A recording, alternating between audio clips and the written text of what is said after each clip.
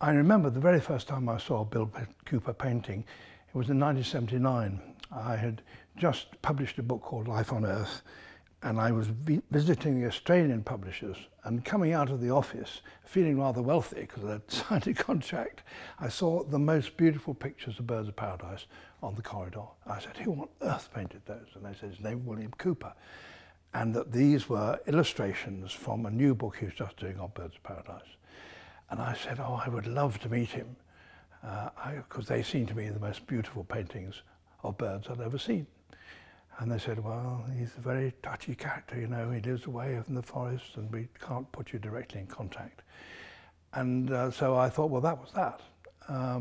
But I then, I got a copy of that book, of course, but I then actually managed to get a contact and directly wrote to Bill, and he said, come and see me. So that was just great. Well, the paintings, of course, are meticulous, and they're beautifully finished. They're so neat and yet so accurate and truthful. And those are characters that Bill had. He was a truthful man. He was a marvelously caring man. He cared about the details of life. And he was also extremely personally neat. And you don't find blots and dots and carelessness on these paintings. And you didn't find that in his life either. He lived in a wonderful place in the middle of the rainforest up in northern Queensland. And this house, which was meticulously kept, his studio, was also beautifully tidy and neat. And those are characters really which you see in Bill and you see in the paintings too. So the 1 and 2 are the same thing. The history of bird illustration, ornithological illustration, is a long one. I mean, it goes back several hundred years. And it's a very, very specialized skill. Because, of course, it has to be absolutely accurate scientifically. And the rules that you have to abide by in order to make an ornithological illustration, scientific one, are very precise. I mean, you have to show the male and the female.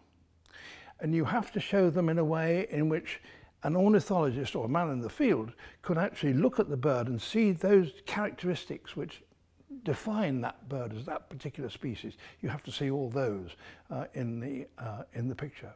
I once said to Bill rather foolishly, does it matter how many details, how many feathers there are, for example, in the wing? He was absolutely horrified at the thought that they might not be accurate. Of course it is, that's absolutely accurate. So scientific accuracy is absolutely essential in ornithological illustration. And that can tend to make the bird look without life. And of course many bird illustrators, certainly in the past, were never able to see the birds in the wild, because in the past, of course, you didn't have binoculars or anything. I'm talking about the 19th century. So most of the great 19th century ornithological illustrators, for example, worked with stuffed skins from museums, in which you could count how many feathers there were, and you could see the postures. Now, Bill actually did that, and so when you went to his studio, there would be perhaps 1 or 2 of these bird skins sitting on his desk there with museum tags on it. And they were very important, so he'd consult that. The absolute measurements and proportions are absolutely right. But he always, as far as you could possibly, see that bird in the field if he possibly could. And that's what's so stunning about his pictures, is that the birds have this extraordinary accuracy but vivacity, life. One of the disadvantages, of course, of doing such illustrations is that the birds have to be in particular postures. For example, now birds of paradise have the most extraordinary displays, and yet the illustrations that Bill produced of them showed none of that.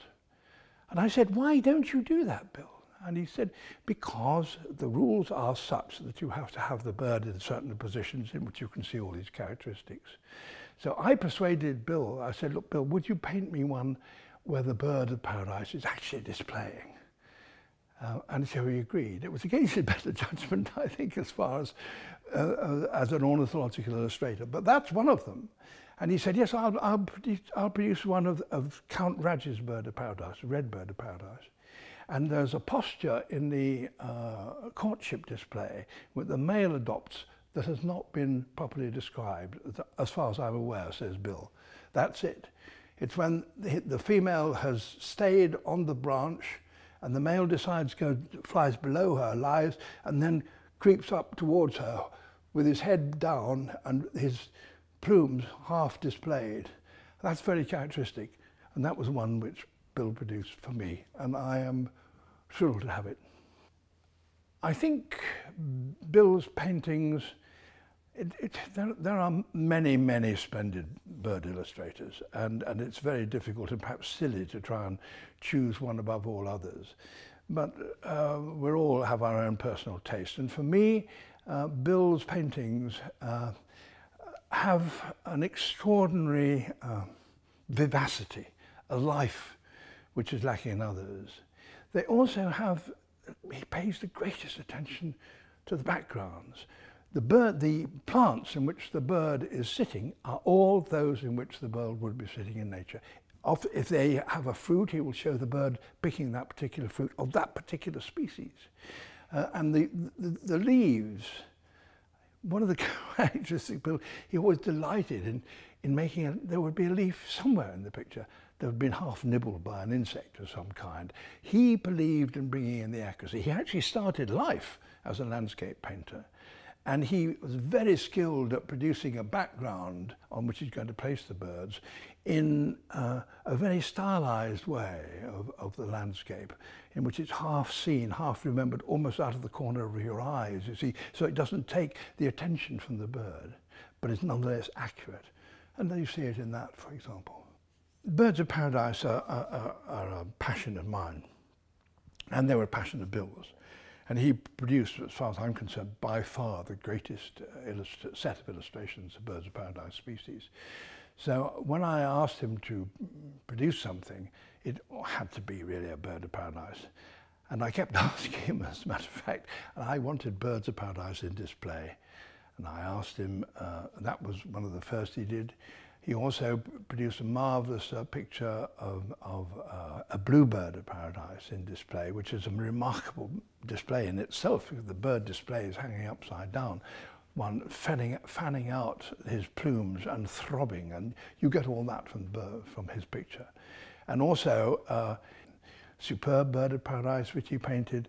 In fact, he painted a whole sequence of the different species in display in the end. Even though he wasn't absolutely sure in some instances exactly how the bird was. And when I asked him to produce a sicklebill, for example, showing it in display, he said, "Oh, I'm not absolutely sure I've got the right observations to know to do it." He did me one, which I love, but he then said, "Oh, I want that back because I don't think it's quite accurate. I think there's a detail of how he finished the display that's not there." But happily, I never gave it him back, and I still have it. I have a number of Bill's paintings, and it's very difficult to decide on one. You never tire of them, but at the same time, there'll be one that you haven't seen for a bit, so I take that one down and put another one up. And there's one in the living room where I normally live, and there's this one in the library.